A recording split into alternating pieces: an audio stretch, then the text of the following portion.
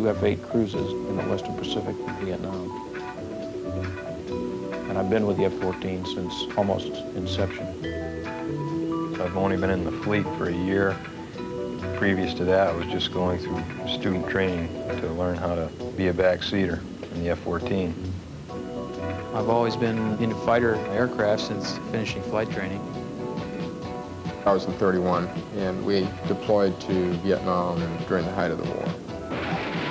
We were fortunate enough to bag a MiG over there. And basically, it was in an ACM environment.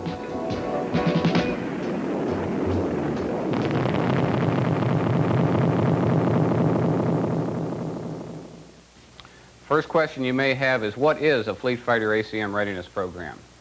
It's a 3-week, highly concentrated aerial combat maneuvering training environment designed to expose you to what we deem to be the potential threat that you might face in an actual combat situation.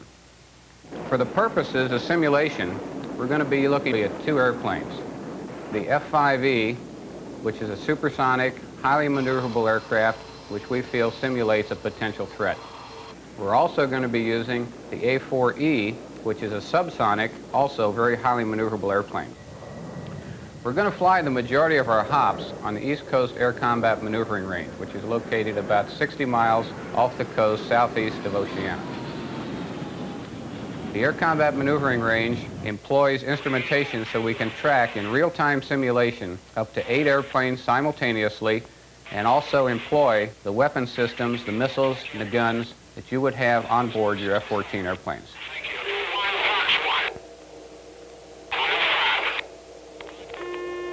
That's a kill. I'm Commander E.T. Smith, Commanding Officer of Fighter Squadron 43 at NAS Oceana. I started flying when I was 13 years old, and to me the only way to go, of course, was to be a fighter pilot. Fighter Squadron 43 is probably the most challenging squadron in the Navy. F-14s, that'll be you. Your purpose will be to defend that carrier. There is a good deal of instruction that we bring to the squadrons with whom we fly. But I like to think of it as being done on an equal-to-equal basis rather than God to pupils. Which will be simulated by our F-5s.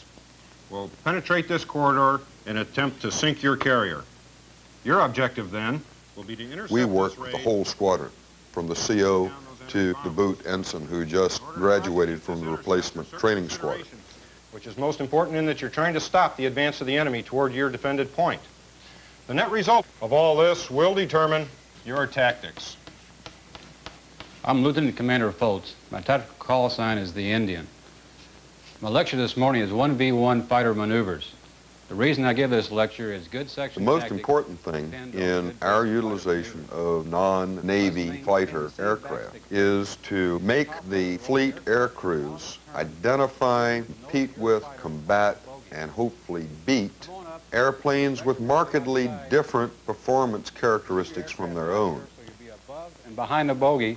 Now you can re-attack from the advantage position, being above the bogey.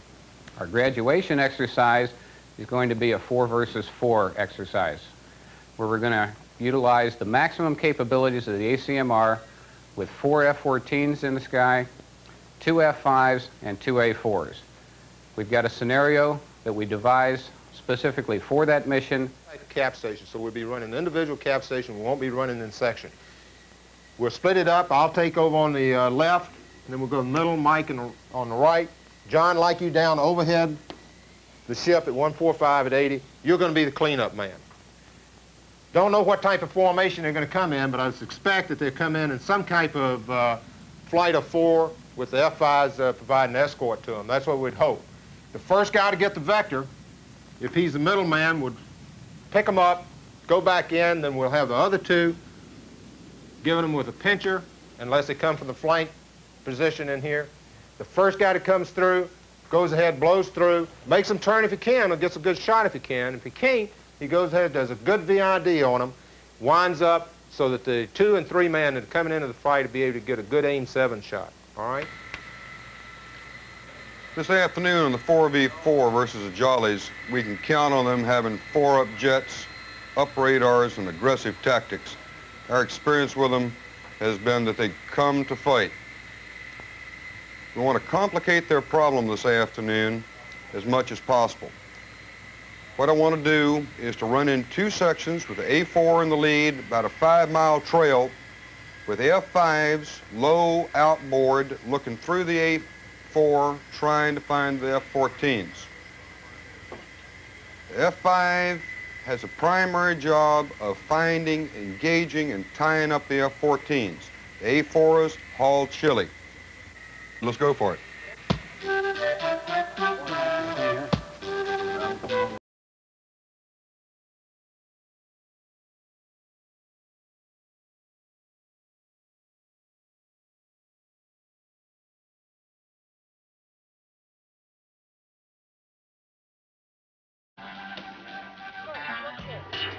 All set to go?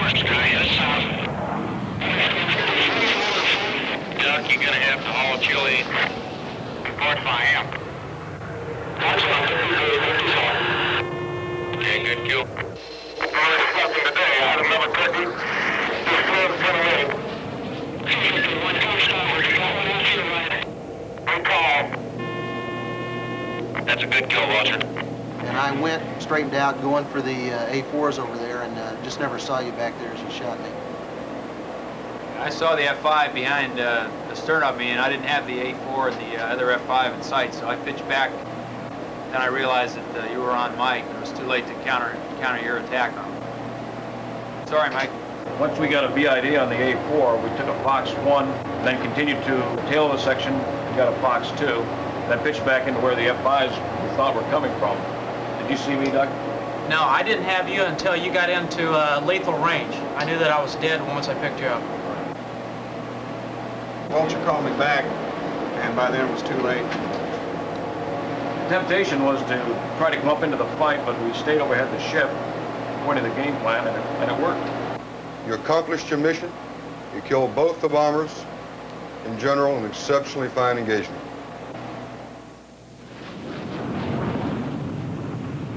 The F5 makes, I think, a terrific adversary. The best way to train, you learn by your mistakes, but in this case, you got your mistakes right on tape so you can see them. We all come out of this knowing the capabilities of everybody else. We feel confident in flying with our wingmen or with our leads. I came out of with strong feelings that we don't get enough of it. We need more of it. It teaches you enough to save your life.